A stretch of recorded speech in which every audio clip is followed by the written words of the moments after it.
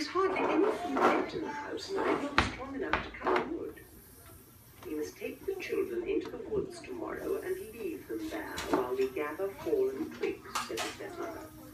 If we take the children into the deepest, darkest part of the wood, they will never find their way out again, and we shall not have to worry about feeding them again.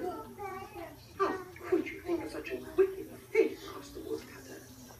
If we have to feed 4 hungry mouths, then we shall all die in a few days from lack of food, said the selfish stepmother. Reluctantly, the woodcutter agreed to lead his 2 children into the dark wood and leave them there. The 2 children, whose names were Hansel and Gretel, had overheard their evil stepmother's wicked plan, and they decided to do something about it. Late at night, Hansel crept out of the house and began Go get your blankets and lay down on your mat. Get your blankets and lay down. Sister Gretel. We should not get lost in the wood, sister. I too had a plan, said Hansel.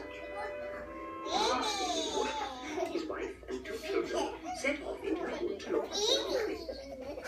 Hansel and Gretel walked a few paces behind their father and stepmother, and every few paces Hansel dropped a small pebble onto the ground behind him. What are you doing, Hansel? Whispered Gretel. I am leaving a trail of stones so that we can find our way back to the house, answered Hansel. When the woodcutter and his wife had walked a few miles, he turned to the 2 children and said, "You must Quiet, rest Bubbles, here, please. children, Listen. while your stepmother and I wander off in search of twigs." Hansel and Gretel did as they were told, and they waited there until night fell. Knowing that their father and stepmother had no intention of coming back for them, the children began to pick their way back along the trail of stones until, at long last, they came to their house. When Hansel and Gretel entered their house, the wicked stepmother pretended to see them. Knowing that the children had overheard their evil plan, the woodcutter, however, was genuinely happy to see his 2 children and kissed them both tenderly on each cheek. Lay down, Jackson. He went one day and Jackson, another between the get your mats, get your blankets, lay down. the children even all the food cupboard were a few crusts of bread, and one morning the stepmother gave a crust to Hansel and Gretel. It was all the food we had in the house, said the selfish woman, and there we are more twigs for our fire. Jackson, lay down. Early in the evening, the woodcutter would once again agree to his wife's wicked plan because Sandy, lay down. from the lack of food. I want quiet so we can hear this story. We're listening to a story.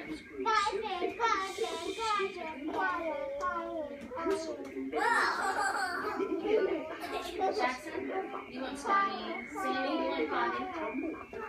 Yes.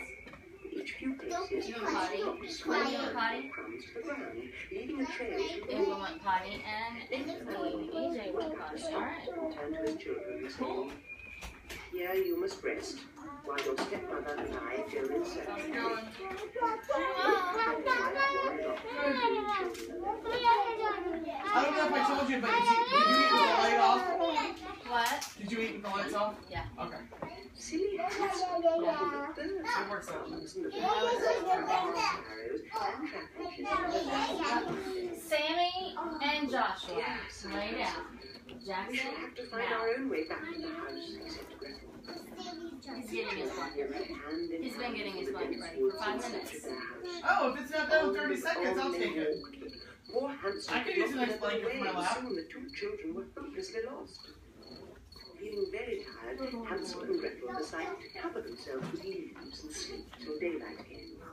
The very next morning, Hansel and Gretel set off in search of their house again. But the more the children walked, the deeper into the woods they went. Sammy, lay down. All of a Now. sudden, Hansel pointed to the trees and said to Gretel, "Look, there's a house."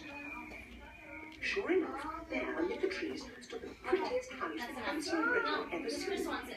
And when the children Lay down. got closer, they saw that it was made of many strange things. The roof of the house was made of marzipan, and the walls of rich sponge cake, whilst the windows were cut from frosted sugar.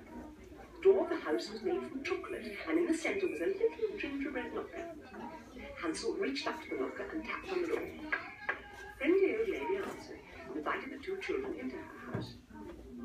"You may eat any part of the house you wish to," said the old woman, and Hansel and Gretel, like chocolate, ate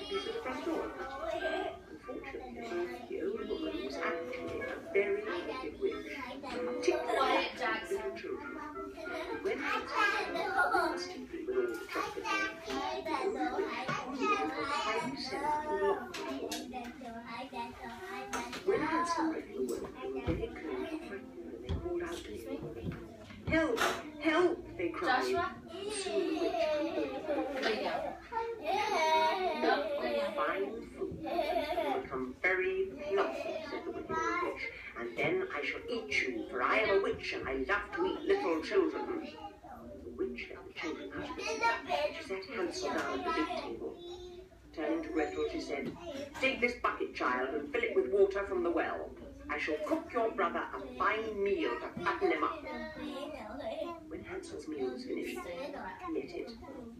And then the old witch put the children back in the cellar. As each day passed, the witch passed delicious pies to Hansel and Gretel. Let me feel your hand to see if you are growing fluffer, commanded the witch one day. Hansel took a chicken bone that he had saved from a pie, and in the darkness of the cellar he opened it, mistook it for the boy's finger. But you grow no fatter, child. I must feed you more if I am to eat you soon, said the witch. The witch shuffled away from the cellar and into the kitchen where she lit her big No more talking. Quiet. The witch kneaded flour, water, and yeast into dough, and having placed the mixture into baking pans, put them into the oven, and shuffled off to get two children. Come, she said, ushering Hansel and Gretel through the cellar door. I cannot wait for you to become any fatter. I will eat you as you are, said the witch, pointing a wizened finger at poor Hansel. I have baked 2 fine loaves of bread to eat with you, added the evil witch. Hansel and Gretel clung to each other in fright, but the old witch pulled them apart and ordered Gretel to open the oven. Gretel opened the oven door and saw that the bread was baked brown. The witch shuffled over and leaned into the oven to remove the hot bread. With that, Gretel gave the witch a mighty push that sent the old woman headlong into the oven. Hansel leapt forward and slammed the oven door, and soon the wicked witch was nothing more than a pile of ashes. The 2 children laughed for joy and ran round the house singing and shouting. In an upstairs room, just beneath the marzipan roof, the children found many sacks containing gold and jewels. The children filled their pockets with as many of the treasures as they could hold before leaving the witch's house. Hansel and Gretel walked out of the house and into the woods that lay beyond. Turning back to look at the house, the children saw that it had begun to melt. The fire from the oven had become so hot that the whole house soon fell into a great mass of molten marzipan sugar, chocolate, and frizzled sponge cake. After many attempts, the 2 children finally found their way back to their own house. And when they saw their father, Hansel and Gretel gave him the gold and jewels. The woodcutter sold the gold and jewels, and with the money he was able to provide fine food for his 2 children. The wicked stepmother was given a fine ruby ring and told never to darken the woodcutter's door again.